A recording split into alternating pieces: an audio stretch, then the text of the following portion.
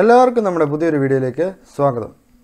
മച്ചന്മാരെ, നമ്മളിന്ന് നോക്കാനായിട്ട് പോകുന്നത് നമുക്കെങ്ങനെ ഒരു ഇൻറ്റേർണൽ അല്ല എക്സ്റ്റേണൽ ഹാർഡ് ഡിസ്കിന് പല പാർട്ടീഷനുകൾ ക്രിയേറ്റ് ചെയ്യാവുന്നതാണ്.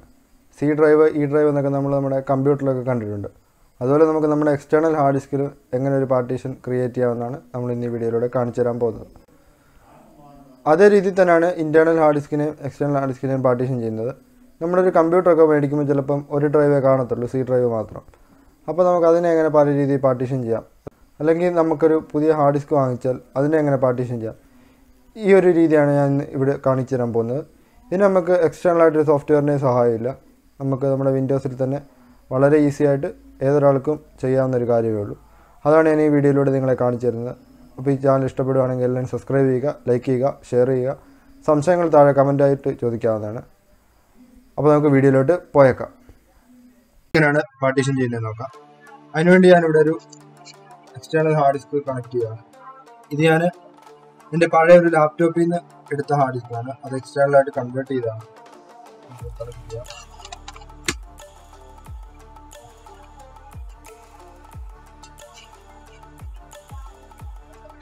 ഇവിടെ ഇട്ടിട്ട് ഇതിപ്പോൾ കണക്ട് ആയിട്ടുണ്ട്. ഇതിപ്പോൾ ഞാൻ ഒരു 16 GB പാർട്ടീഷൻ മാത്രമേ ചെയ്തിട്ടുള്ളൂ. ബാക്കി 300 GB ഹാർഡ് ഡിസ്ക് ആണ്. 16 GB ഇപ്പോൾ അവൈലബിൾ ആയിട്ടുള്ളൂ. ബാക്കിയെല്ലാം ഞാൻ അൺഅലോക്കേറ്റഡ് ആയിട്ട് ഇട്ടേക്കുമായിരുന്നു. ഞാനൊരു Windows 10 bootable disk create ചെയ്തേക്കുമായിരുന്നു hard disk. അത് നമുക്കത് പാർട്ടീഷൻ ചെയ്യുന്ന എങ്ങനെയാണെന്ന് നോക്കാം. അതിനുവേണ്ടി ഓൾ ടെക്സ്റ്റ് പ്രസ് ചെയ്യുക. ഇപ്പോൾ കോണ്ടെക്സ്റ്റ് മെനു അവിടുന്ന് ഡിസ്ക് മാനേജ്മെന്റ്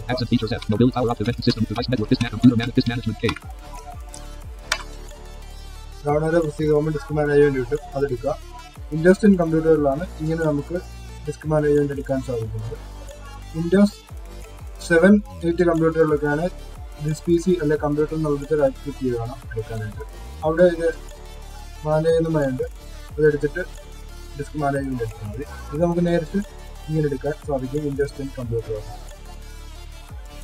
ഇവിടുന്ന് ഞാൻ ടാബ് അടിച്ച് ഗ്രാഫിക്കൽ വ്യൂ ആക്കും.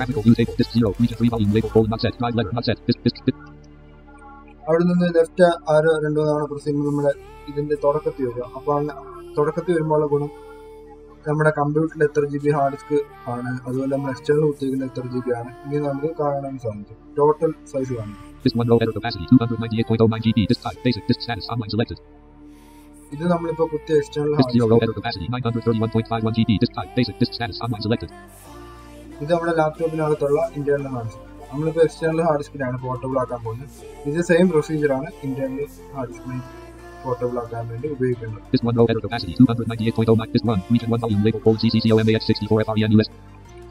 ഇത് ഞാനിപ്പോൾ ഡിലീറ്റ് ചെയ്യുന്നത്.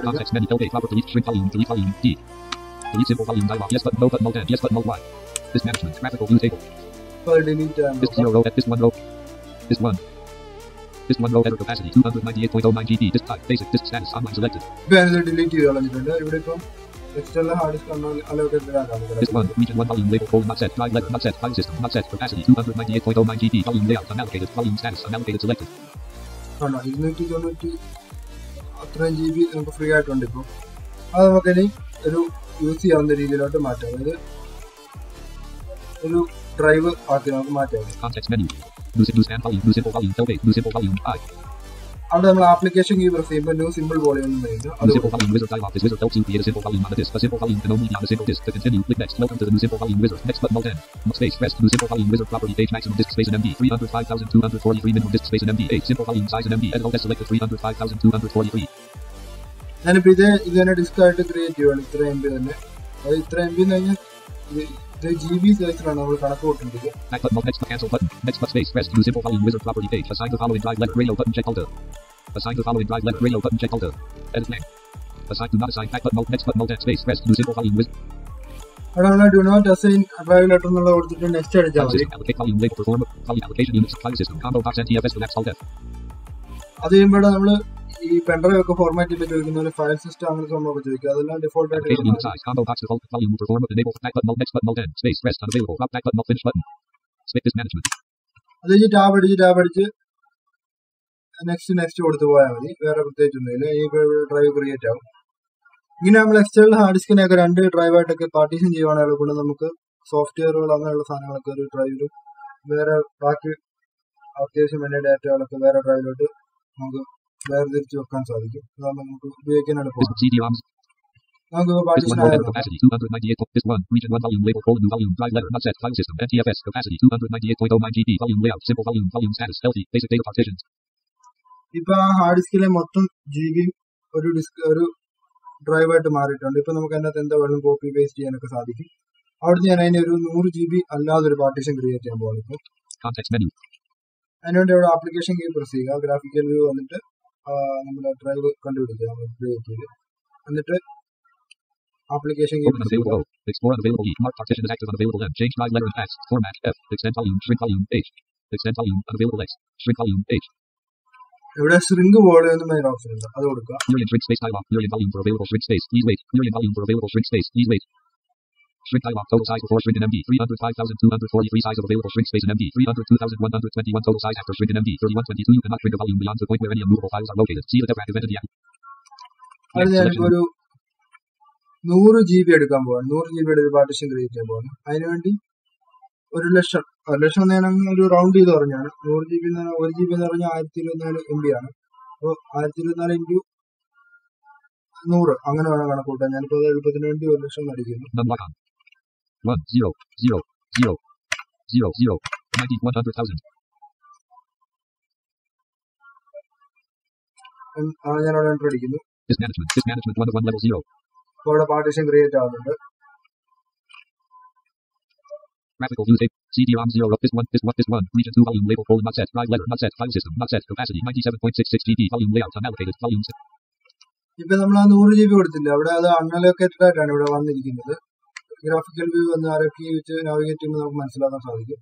അവിടെ നമ്മൾ മുമ്പേ ഡ്രൈവ് ക്രിയേറ്റ് ചെയ്ത പോലെ തന്നെ ന്യൂ വോളിയം കൊടുത്തിട്ട് ഒരു ഡ്രൈവ് ക്രിയേറ്റ് ചെയ്യണം. അങ്ങനെ ഇനി നെക്സ്റ്റ് കൊടുത്താൽ ആ ഡ്രൈവ് ഒരു ഫോർമാറ്റ് ആയിട്ട് പുതിയൊരു ഡ്രൈവ് ആയിട്ട് ക്രിയേറ്റ് ചെയ്യും. Property page you have successfully completed the new simple volume wizard. You selected the following settings. Completed the new simple volume wizard. To close this wizard, click finish list volume type simple volume.